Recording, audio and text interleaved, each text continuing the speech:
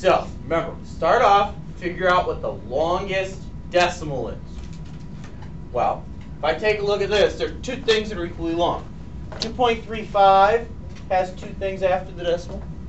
0.21 has two things after the decimal. So I'm moving the decimal 2 times. No surprise. So I'm going to go through and move it 2 times in everything. 1, 2, 1, 2, 1, 2, 1, 2. Again, empty hoops get zeros.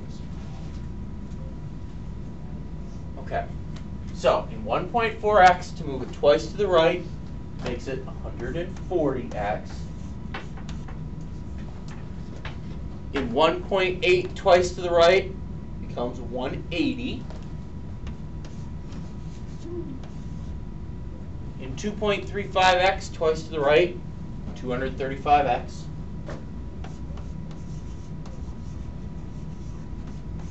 .21 twice to the right, 21. Decimals are gone. No longer a problem. Okay. So now if we take a look at this, 140x and 235x, they're on the same side together. So I can just jam those together. 140x plus, because there's plus, 235x, well that's 375x.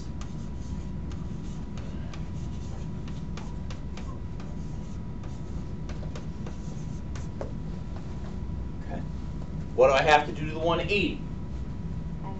Right, I have to add it. There's subtraction in front of it, so I get rid of it by adding it.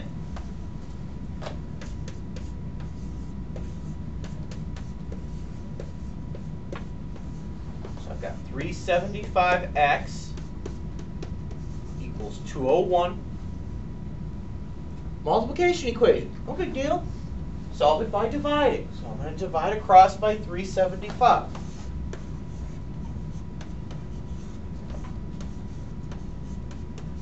And 201 divided by 375, 0.536.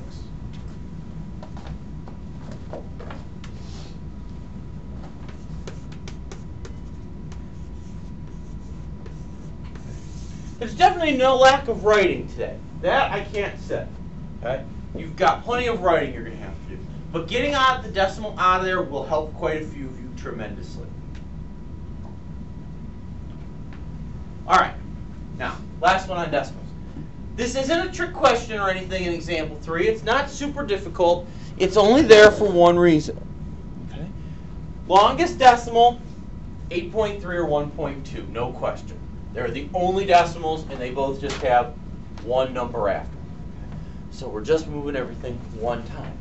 The reason this question is there is because I want to make sure you have to move it one time on everything, even if there's no decimal showing up. So yes, once here and once here, but you also got to move it out of the way once there and once there. When I do that, that's just going to add a 0. Have to do it to every part, even if it's not a decimal. Or you have to be consistent. You can't get away with skipping a part. Okay? If it says 1 and you got to move once, it's becoming 10. You can't avoid it. Okay, I want to make sure you don't make that mistake. That's why I'm doing this problem. All right. So I've got 83 minus 80y equals 12y plus 60.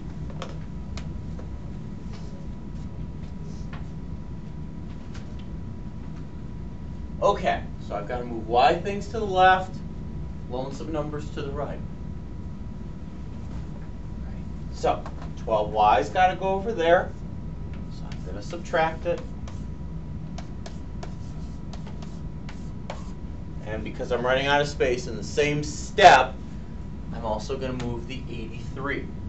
83 is positive. The opposite of a positive is a negative. Negative looks like subtraction. I've said that enough this week alone that it should be ingrained in your brain.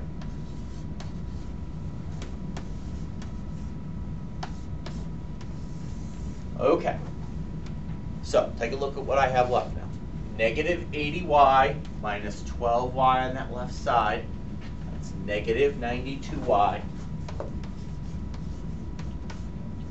Over here, 60 and negative 83, that's negative 20. Okay.